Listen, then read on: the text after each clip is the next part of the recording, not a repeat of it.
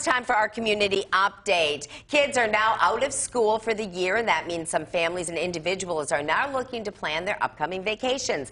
Due to the coronavirus pandemic, some may be worried about hopping on a plane. Joining us now is Abe Weber, Appleton International Airport's director. Now, the airport has implemented the ATW Clean initiative. Tell us about that.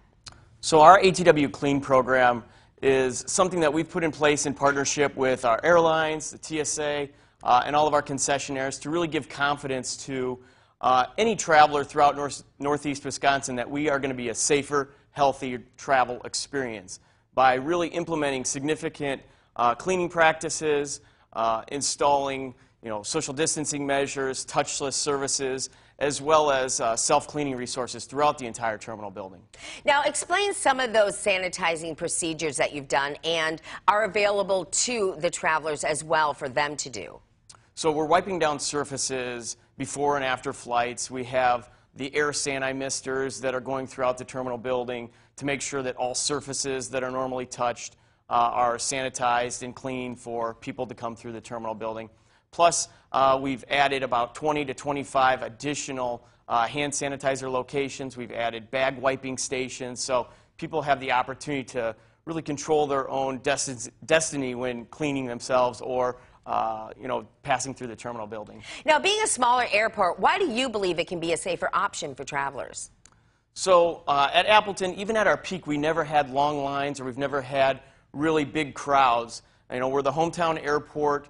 We give great flight opportunities, but less crowd. Plus, we've implemented that ATW Clean program to give people confidence.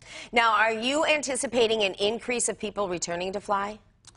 So far, we've seen some really strong bookings from May and June that's led our air carriers to add additional flights in July. We're about 40% of the way back, and we like to see that number continue to grow each and every day. Now, there are expanded direct flight options for travelers right now, aren't there? We have some great direct flights out of Appleton Airport on board Allegiant Airlines.